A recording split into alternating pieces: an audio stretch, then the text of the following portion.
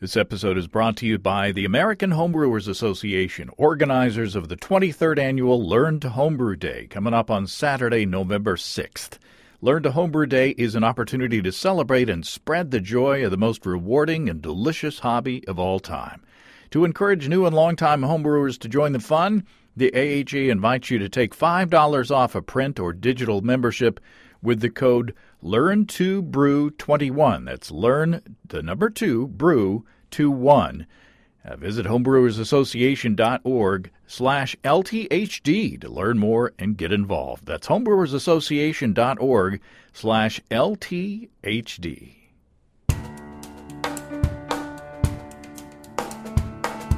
Welcome to Basic Brewing Radio for Thursday, October 14th, 2021. I'm James Spencer. Here at Basic Brewing Radio, we're all about home brewing. This week, Peter Symons, author of Guile Brews, walks us through the techniques of making 2 worts out of 1 mash and using brewing software to blend them to make delicious beers. If you go to basicbrewing.com, you can find archives of our audio and video shows. If you go to basicbrewingshop.com, you can find our DVDs and our Brewers Logbooks.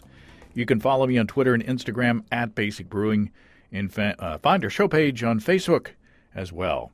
If you want to support us financially, check out patreon.com/basicbrewing. And thanks to everybody who's helping out in that way. If you go to patreon.com/basicbrewing, you can see a long list of stuff that you can access if you sign up as a supporter. Boy, this month is speeding by. Still warm around here, but some of the leaves on the trees are changing. My favorite time of year. And you might, I don't know, depending on how sensitive this microphone is, you might be able to hear it raining in the background, which is something we needed for a long time. Now from weather, we move into, let's take a quick look into the mailbag. Last year about this time, Dan from Tasmania, Australia, wrote about his ambitions to make ciders. Dan wrote me a few days ago with an update. He says, we ended up finding 3 enormous apple trees in the nearest town to us, owned by a lady in her 80s. Her son, who makes cider, and could not use them all, so we got to take everything else in exchange for cleaning up her yard to keep the possums away from the rotting windfalls. So Dan says she knew that one of the trees was a Cox's orange pippin she purchased from the local market as a bare-rooted tree, obviously some time ago. Dan says, needless to say, we had a lot of apples, probably about 20 wheat sacks full. I enlisted my 3 child laborers to chop and juice them as we don't have a press. Original gravity was 1050 and final gravity was 1001, so it fermented pretty dry. Dan says, fermented with the USO5 and nothing else. Then force carbonated after 6 weeks in primary and 1 week cold crash. Turned out a lovely, clear straw color. Fresh apple juice nose with a slight tartness right up front and a bit of sweetness on the mid-palate and then a dry apple finish. That sounds really good. Only the 3rd cider we've made. I must say this is excellent, Dan says. Hopefully we can source the same apples next year. Well, how fun is that? Getting the family involved and making some delicious cider. Dan sent me a picture of a cider, and it's beautiful. And, it's getting to be spring in Australia down there, and Dan says he's going to try to grow some chilies and ferment them like I've been doing in the Patreon bonus videos. Well, up in this half of the world, as I said, it's fall, and it's time to start thinking about making some ciders. And, the seasonal strain from Imperial Organic Yeast, the current one, has got you covered. A40GF Bubbles is a traditional cider strain. Bubbles is a beautiful strain for fruit juice fermentations. The clean profile of the yeast, especially when used at the lower end of the temperature range, allows the nuances of the fruit to be prominent in the finished bubbly beverage. The strain is produced on 100% gluten-free media. Imperial Yeast doesn't recommend the strain for use in wort-based fermentations, but, if you're industrious like Dan and you get a bunch of apples and put your kids to work and juicing them, or even pears this fall up here in the Northern Hemisphere. Think of Imperial A40GF Bubbles. We love Imperial with those 200 billion cells in each easy-to-open package. My stir plate is dusty because I don't make starters anymore for moderate gravity 5-gallon batches. and my airlock is usually bubbling before bedtime. Ask your local homebrew store about Imperial Organic Yeast and check them out at imperialyeast.com. Well, a few days ago, I got a note from Peter Symons with a link to a YouTube video that he had produced showing how to design Partigyle recipes using brewing software. It's kind of tricky, because you're dividing up the fermentables from a single mash, and then the way Peter does it, he blends those two worts proportionally to create custom brews to meet your specifications. Well, I had a lot of questions about the specifics of how Peter's brew day actually works. Peter Symons, welcome back to Basic Brewing Radio. G'day, James. How are you? I'm good. How are you? Well, not too bad considering. Considering being the operative word. Yes, exactly. We were commiserating before we turned on the recorder that talking about lockdown life and how our different cultures are handling the pandemic on opposite ends of the world here. But video conferencing is in now, so we're all cool. Yes, but I guess New South Wales has a long history of practicing lockdowns and curfews from previous times as a penal colony, and the present government have reinstituted a few of those old school restrictions. Well, I'm not going to comment on our situation up here, so it's just for my own. It would be nice that we were BC, before COVID, when things were somewhat saner. Amen. Well, we're talking about Guile Brews. The name of your most recent book is called Guile Brews, and we're talking about Partigyle brewing. You're spelling Guile, Guile, on the book, but normally when we talk about Partigyle, it's Gyle. Is there a difference, or should we care? Well, you should care a little bit because Guile, Guile, was the way it used to be spelt. We're around 1800, turn of that century. Spelling was different then. It was much more optional. So Guile, being a Guile, I thought that was a sneaky sort of double entendre, shall we say, because Guile today means crafty. And to be able to do crafty brews, you need to do Guiles, and Guile being a batch of beer from one mash. So all the brewing books that I've seen have had the word Guile liberally sprinkled in. I think they bought books by the dozen. So whatever they did in subsequent years, they still always had Guile written down, and perhaps that's how it's perpetuated. And if you drink enough of beer, you can become beguiling for just a little while. Beguiling. Very good. That's the title of the next one there. No charge. Oh, thank you. Excellent. But these are historic UK recipes, right? Or in that region of the world. These are beers that you have done quite a bit of research, and we've talked about the book on a previous episode in what seems like a short time ago, but I know it's been a long time ago. But these are beers that you have revisited and resurrected, so to speak, and have breathed new life in. And some of these techniques also, you're not only bringing up to modern brewing techniques, but you're using computers to execute them as well. It's a difficult concept. I think people are genuinely quite intimidated by the whole idea of a Partigyle process. In in essence, it is a multiple beer approach. And to be able to do that, you do need some tools to be able to work through your recipes, work out your overall gravities from all the beer you're going to produce. And then you need some technology to assist that. And I use Brewfather. I used to use ProMash. The concepts are generally the same, but you have to learn the program to be able to do that. And then you've got to deal with, so you get a theoretical expectation of what you're trying to do. One of the benefits of having researched so much is I've got actual examples of 20th century partigiling.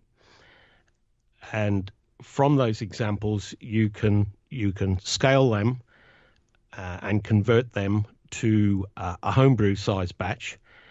So at least you've got an outline as to what you expect to get. What you actually get could be a bit different, and that's very much system related. Mm-hmm. But you can compensate for that. But you do need, I think, a bit of a plan to begin with to be able to estimate what you're trying to do. So I've based it very much on the actual historical record, but that provides a platform for other experimentation and doing different things. The partigiling is a relatively recent, in historical terms, a relatively recent thing. Probably began in late Victorian times. Once you had sparging technology available, it meant that you could industrialize the way you brewed. Now Fuller's is very much the exemplar of Partigyle brewing, because they still do it today. What happened prior to that, and a lot of people focus on that in the written text that I've seen, is that they basically did no sparging because they didn't have the sparging technology. So what you would do, you would mash once, run that off. That was your first beer. Well, after you boiled it, etc. Then you would flood the grain and the grist again and run the next one off and the next one off. So you ended up with perhaps 3 different beers of different strengths. Now, they could have blended those together, but mostly the historical texts that I've seen seem to have treated them as separate beers. Once you got to the situation that you could sparge, it then meant that you could run off, say, from 2 mash tuns to a copper. Now, I suppose I ought to explain. In UK terminology, a copper is, and used to be actually made out of copper, is the boil kettle. So copper equals kettle, kettle equals copper. So when I talk about coppers, think kettles, boiling, etc. So what you would have is first mash, you'd mash that one, run that off to your first copper, you boil that first copper, then you sparge the mash again, and once your first copper is finished boiling, you then run the wort into the second copper, which is obviously going to be much lower gravity, and you boil that one. And then the art then comes into how you blend those 2 wort streams to make different beers. And that's the twist that this book, to me, threw into my process, because I've done what I called Partigyle brewing, a couple, 3 times in the past, and what we've done is just collected the first wort, boiled it, and used that as one beer, and then collected the second wort and boiled that, added hops, and made that a second beer. And never the twain should meet. We didn't blend, and so that we kind of missed an important aspect of the whole thing. And so, I was largely unsatisfied, especially with the quality of the second beer. But if I had known that you were supposed to, blend in some of the first wort into the second and vice versa, then I think that I would have been a lot more happy, with the balance of those two brews. Yes, the textbooks of the time and the practice, as I can see from the brewing logs, they would always put some of the stronger wort into. Let's say we had a strong bitter, an ESB or something like that, and a ordinary bitter, say a Chiswick bitter or something like that. Then the Chiswick bitter would always get a fairly decent proportion of the first wort, because the book I read, it said you run the probability of thinness. Now, was that the sort of thing you were having a problem with? Because you've not necessarily got all the dextrins and other components from the stronger wort coming through in the final beer. Yeah, that's exactly right. And I compensated, I think on the last batch, I compensated by adding some dry malt extract, but still, and then some specialty grains to change it into a dark beer from the light beer, which was the first runnings. But still, it wasn't exactly what I had anticipated. And so, since reading your book, I said, well, Steve and I need to get together and do another Partigyle session, and then this global pandemic happened. So that's what I'm blaming, our lack of progress, in that situation. But talk about your setup. We have Brew in a Bag, and we'll get into that a little bit later on. But talk about your system that you have at home that you use to brew these beers. Okay, well, I have a 3-vessel system. Let's say they're 60 liters each, approximately. I don't know what that is in gallons. Don't even know what that is in US gallons. So they're a decent size. What I have is a hot liquor tank, because you need that for the sparging. I have a mash tun, which I recirculate using a Hermes. And then I've got a copper. And it actually is a copper because it's a converted washing copper. But it's made out of stainless, just to confuse everybody. So the sequence is fairly straightforward. You mash in, and you've calculated the gravity points that you want from all of the beers you're going to produce. And then you can choose how strong that first wort is by the volume that you choose to run off. Now, I'm talking a 3-vessel system, not a brew in a bag at the moment. Right. The more you run off, the less gravity you're leaving in the grain, if you like. So you'll have a stronger first wort. So you boil the first wort.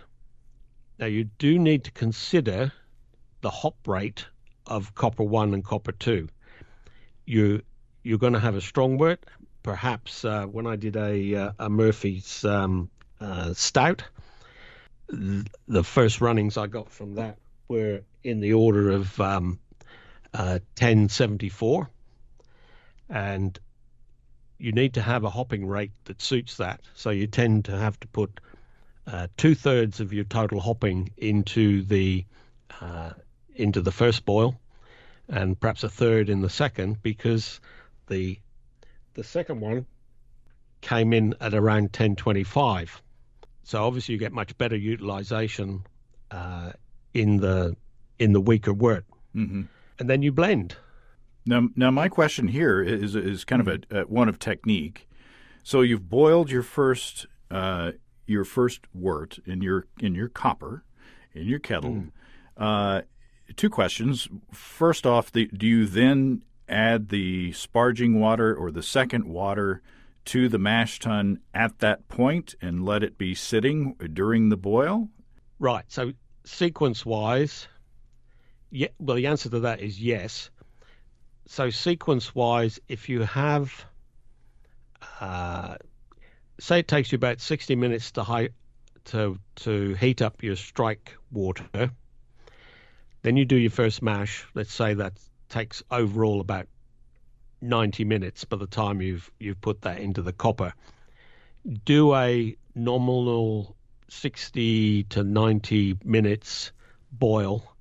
Once you've got the boil underway, then your sparge liquor should have come up to temperature, and then while it's boiling away merrily, you can then run your sparge water in on top of the grains again, give it a good stir, recirculate, and let it sit there for another 60 minutes. So the remash, the sparge mash, if you like, is happening in parallel with the boiling of copper 1.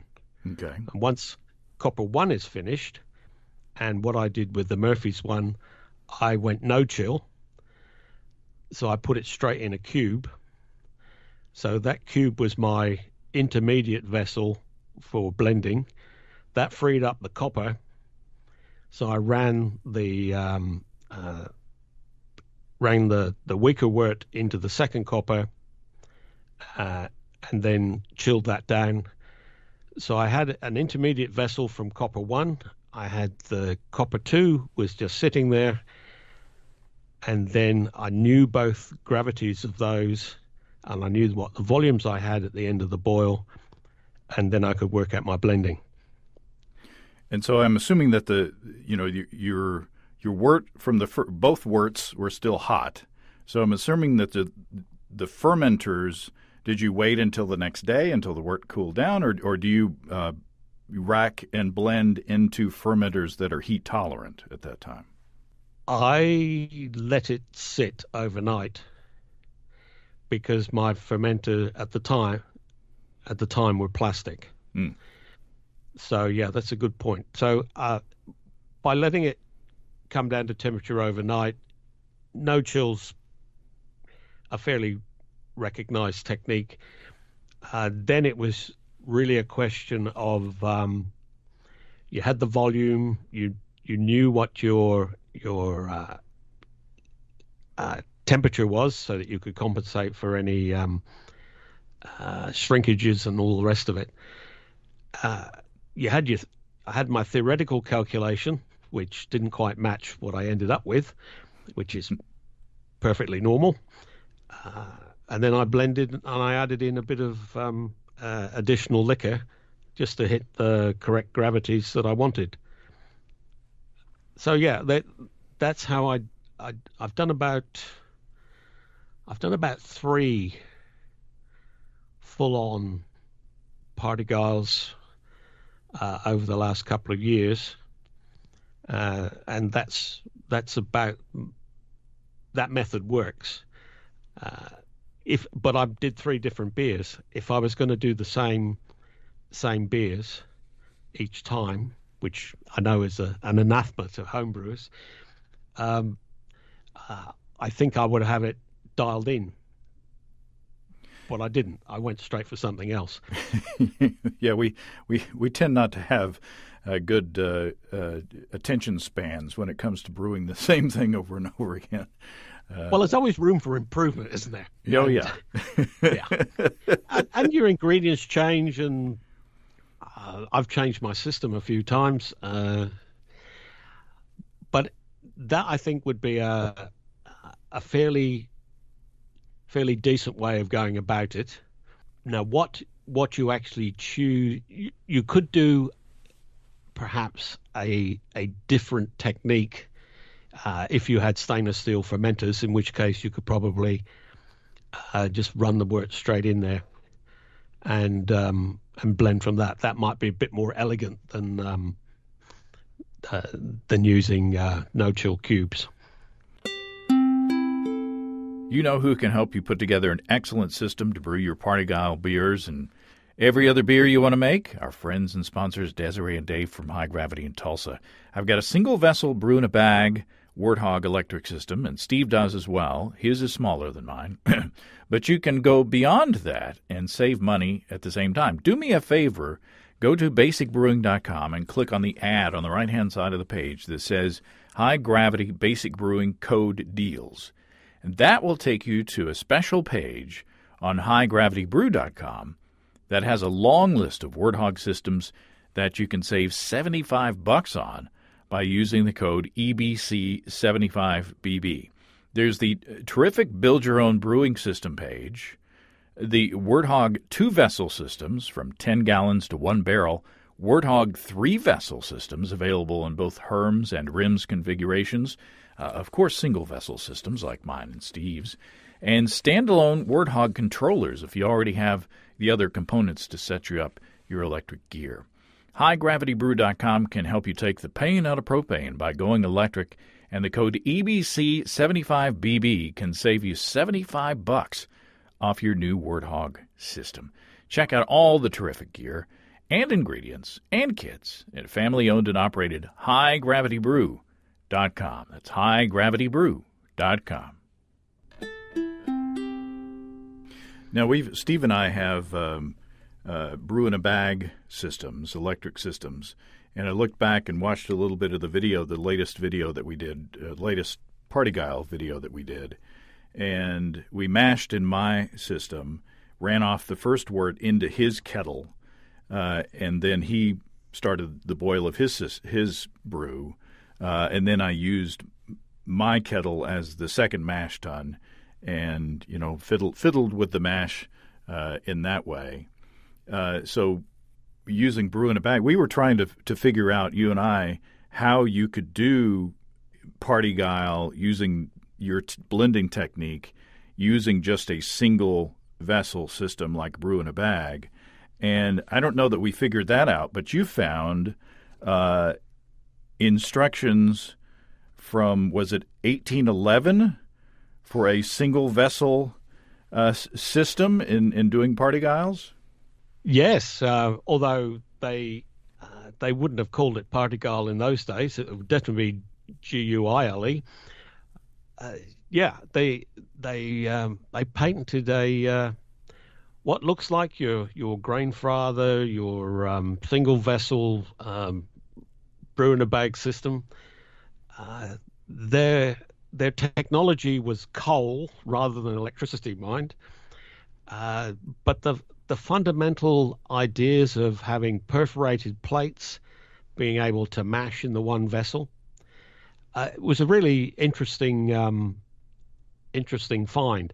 I found the 1821, it's like the user manual, was a bit more elegant. The 1811 version implied that you weren't mashing at all.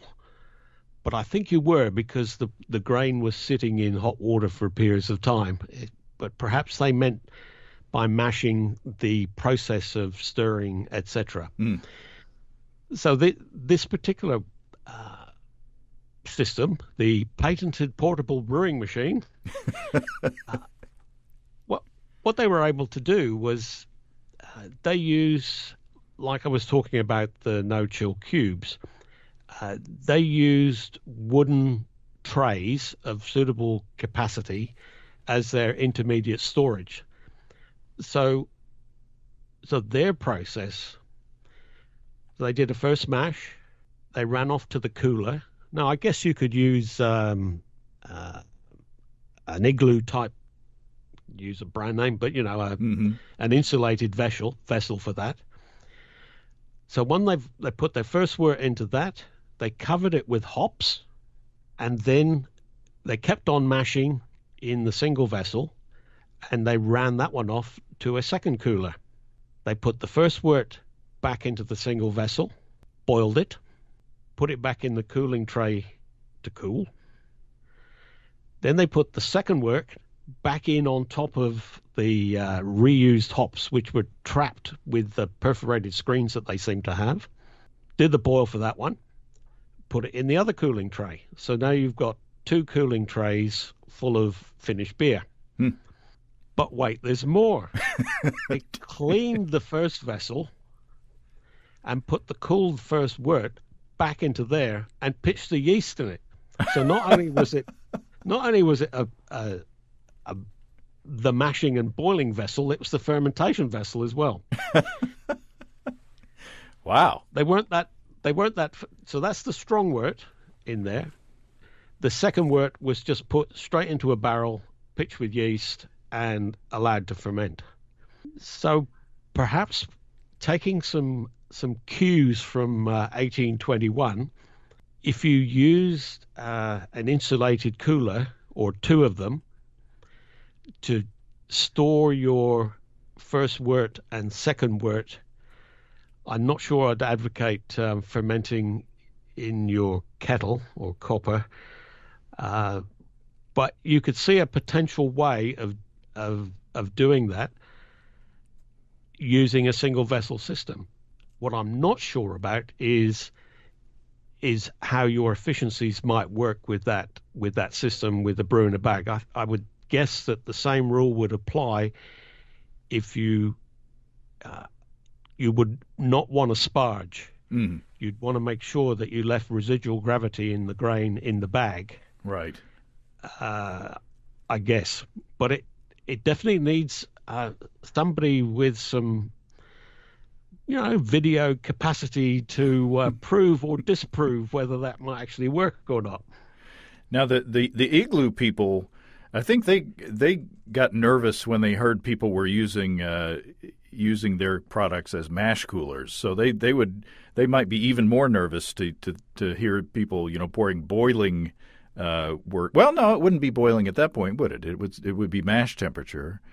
That's right. It would still be mash temperature.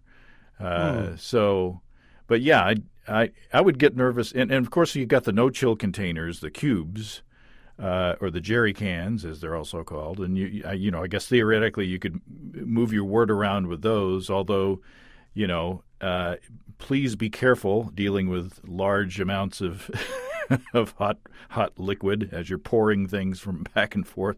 They might actually be a better using a food safe cube with a pouring handle would probably be safer than at mash temperatures. You're quite right. We're not talking boil temperatures, and it will have cooled a bit in the cube. So yeah, a cube I think would be a way of having that intermediate vessel. But I reciprocate with the be careful because it's hot liquids and all the rest of it. So how do you've got a detailed video. If you go to YouTube and search for Tritun Books, TRITUN books on YouTube, that's your publishing firm. You've got a detailed 30-minute video on how people can develop recipes in Brewfather, and I'm assuming that the same principles can be transported from one platform to another. So how do you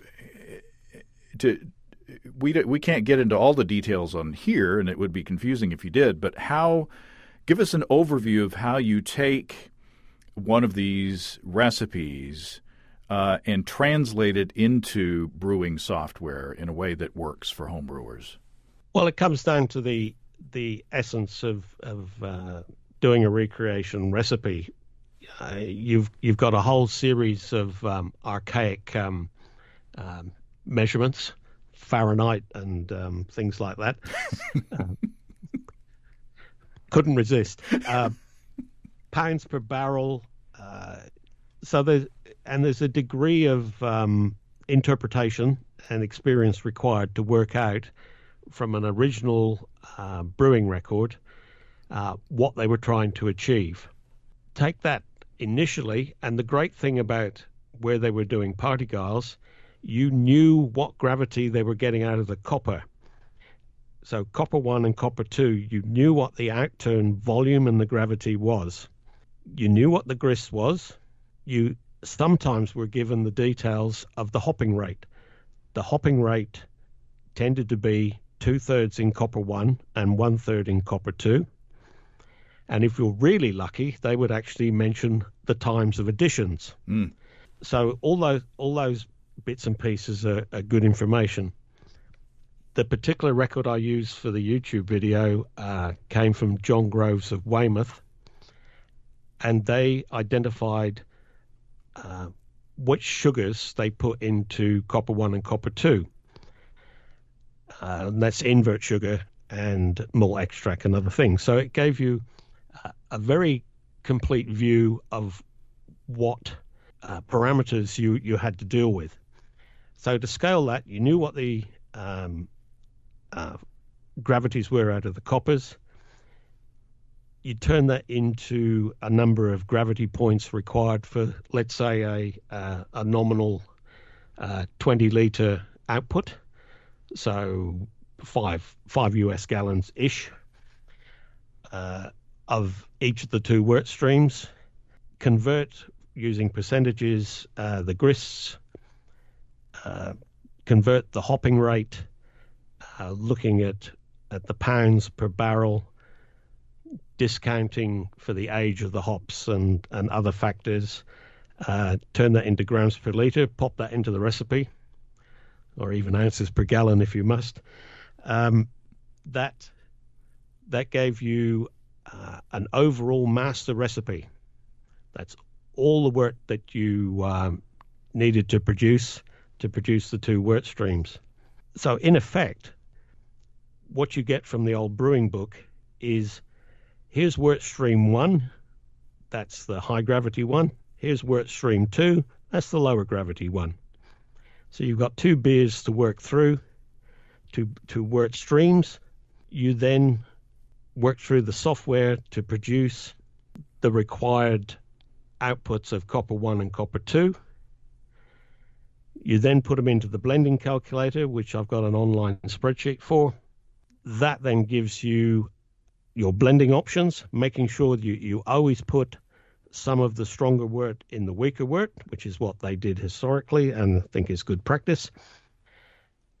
Add a bit of water or liquor if you must to get the required gravities. And there's your framework for being able to run your brew day with a reasonable expectation that you'll hit your numbers. One thing that I ought to mention, and it's quite crucial, is that you really do need to know the performance of your system.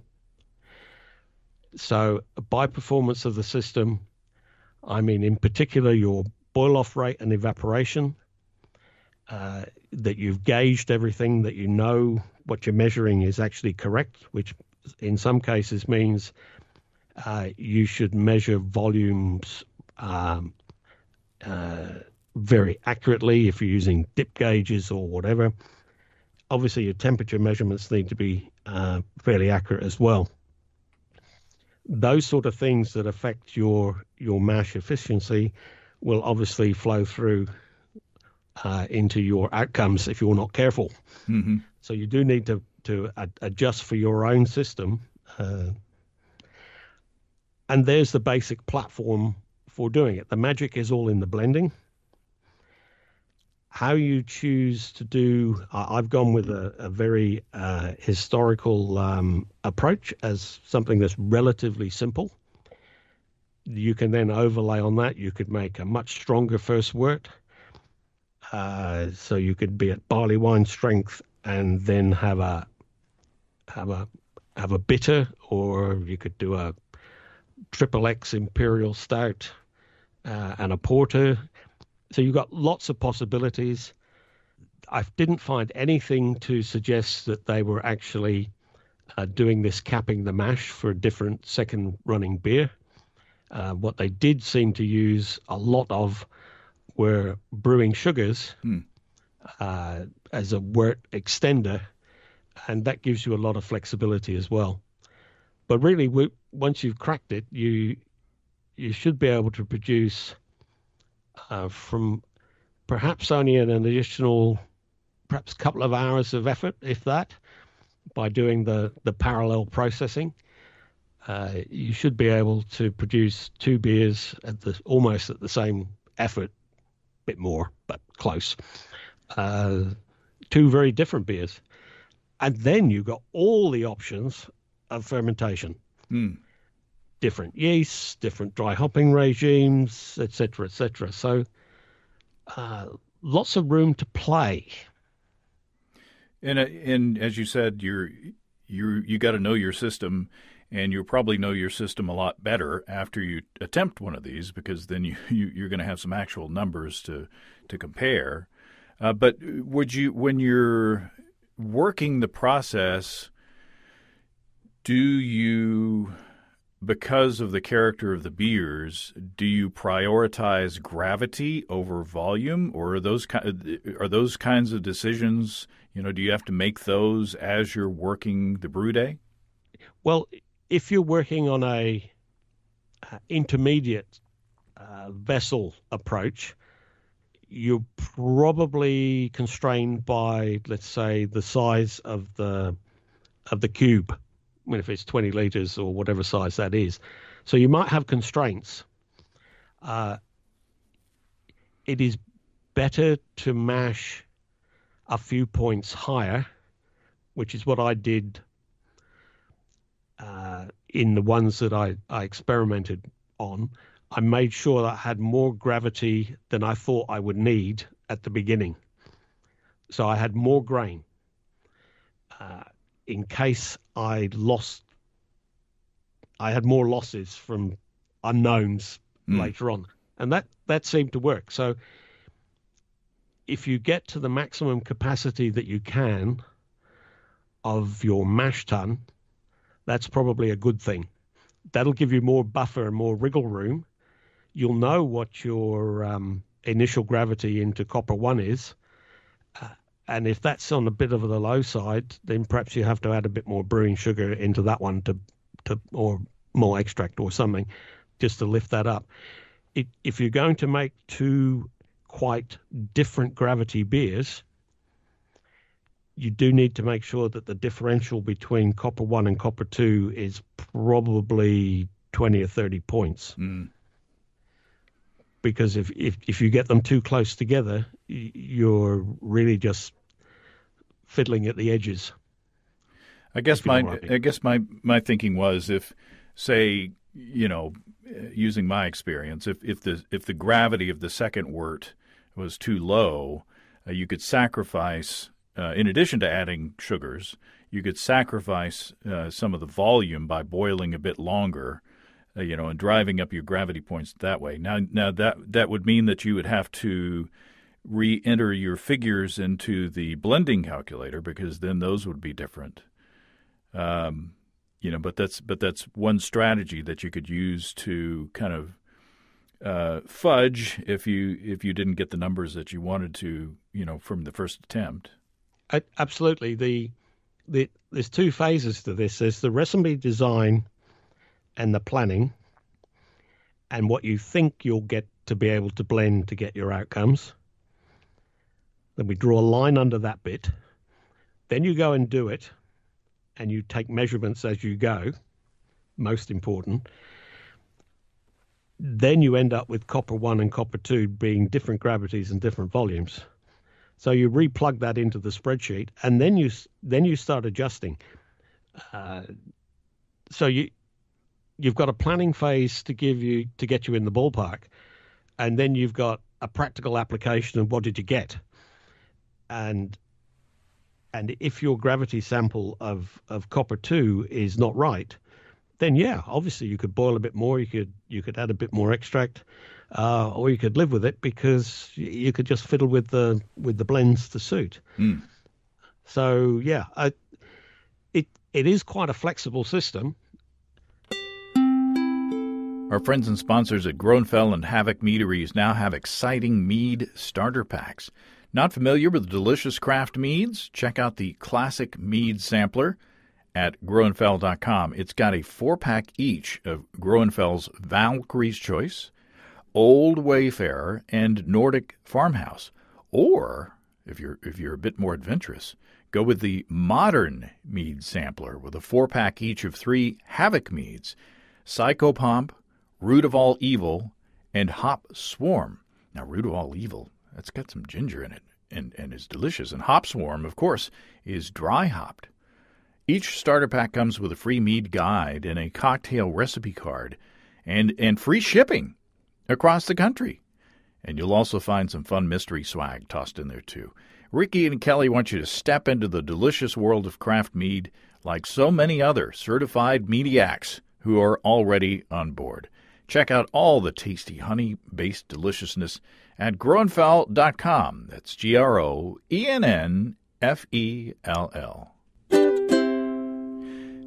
Now, you mentioned brewing sugars, and you sent me a photograph that you had gotten a bottle of dark K-Rose syrup, but I never heard if you used it or not. Did you do anything with it? Yes, I did. I made a mild with it. It's very fermentable. Not at all like my experience with making, say, invert number 3. And the darkness didn't seem to translate into the final beer color. Overall, I was a bit disappointed. I've still got half a bottle left. So I think you call them pecans, but I call them pecans. It might end up in a beer yet, but plan B might be the dessert. The pecan pie recipe on the bottle is excellent. So yeah, you can't lose with that for sure. Yeah, it lacked for me the with a good quality invert using the molasses and the molasses with the licorice that it imparts. I like that licorice tang in the background, and obviously the K-Rose syrup didn't have that. But I did give it a crack, and it gives me an idea what you were tasting on the on the sampler show. At my recipe. Yes. Oh, well, we did that. I wasn't going to bring that up. But you started. Well, on a recent episode that you may not have gotten to yet, we did a sugar sampler where we compared dark molasses with dark K-Rose syrup and Hungry Jack pancake syrup. And guess which one we like the best? The one with the molasses. No, we like the pancake syrup the best.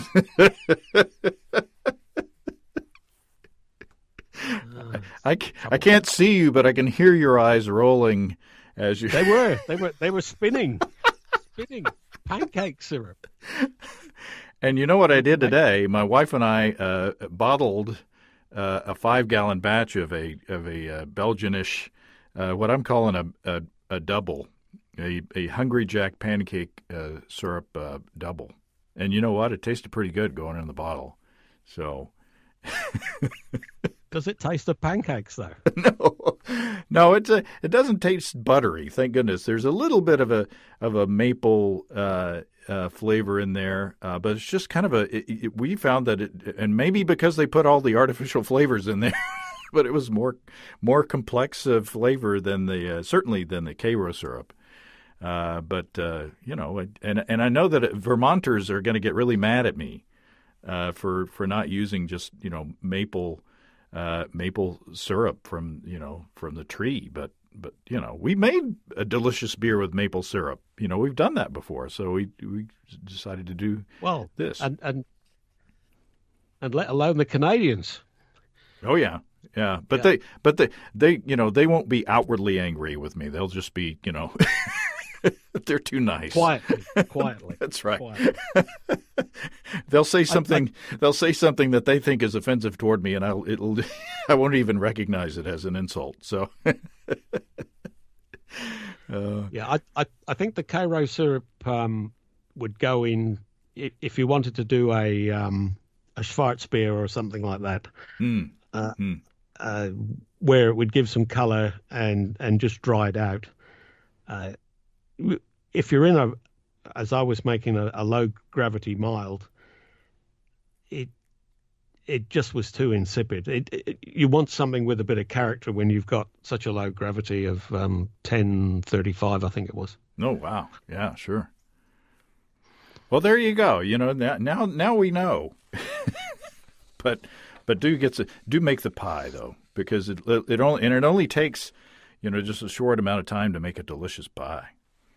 Right. And it's super easy to do. You just I'll have to put it on my list. I've made in the this whole lockdown thing has been going on for so long now. My sourdough skills are up several notches. My cakes are not too bad. I made clotted cream the other week. Suppose I could do a dessert. Yeah. Boy, my crumbles not bad. Lots of practice. I hear an ointment, I can recommend an ointment that's good for the crumbles. Good. Well, Peter, any last words? Any last words of nuggets of wisdom when designing these Partigyles and other than get your book, Guile Brews, and go to Tri-Ton Books on YouTube to watch your videos. Well, they're all good things to do. But the most important thing to me is to put aside that Partigyle is complicated. It is more involved, but you need to just do it. It's a bit like triple decoction, if you like, where triple decoction is something that I've never done. Because I don't brew very many lagers, I'm not sure I really need to. It's one of those things that if you haven't Partigyled, treat it as a bit of a challenge as to how you can use your system, whatever system that is, to be able to produce two quite different beers from the one mash. So treat it as a challenge. And bring a friend. I think a friend would be good, especially if they had a portable one-vessel system, would probably make things quite manageable. Yeah, bring a friend who has a brew pot. Yeah. Well, excellent. And no drinking during the brew day, of course. Of course not. Be responsible and take notes, just in case you do accidentally drink a beer or two. And don't remember what went into your recipe. That's never happened. Of course not. Oh, well, Peter, it's always a pleasure to get together with you. I'm always happy to talk to you about brewing stuff. You always inspire me to try different things. Sometimes I follow through, sometimes I don't, but it's always a pleasure to get together. And I wish you a end of the lockdown soon. Why, thank you. I think we're all looking forward to whatever the inverted commas new normal is. So, yeah.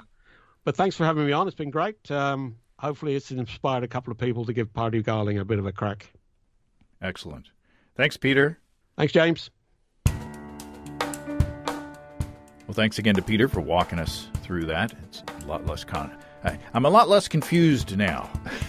And after our conversation, Peter sent me a picture of 2 full no-chill cubes ready for blending. So he's back at it. Now, to find Peter's book, Guile Brews, Google Peter Symons, that's Peter, and then Symons, Guile Brews, Guile Brews. And that'll take you to the lulu.com page where you can order it. And look for the video that we talked about on YouTube by searching for Tri-Ton Books, Tritun Books. A lot of spelling in this episode. If you have brewing questions, show suggestions, or just want to say howdy, write to james@basicbrewing.com, or just fill out the contact form on basicbrewing.com. And please don't forget to tell us where you're from. Check out our mobile-friendly shop at basicbrewingshop.com. Thanks to everybody supporting us through our Patreon page. Special goodies coming your way. Check all that out at patreon.com/basicbrewing. It's all until next time. Until then, thanks for listening, everybody. I'm James Spencer. Production help for Basic Brewing Radio, and our website is provided by Kelly Dotson. Basic Brewing Radio is a production of Active Voicing. We'll talk to you next time, everybody. In the meantime, stay well and stay tuned. So long.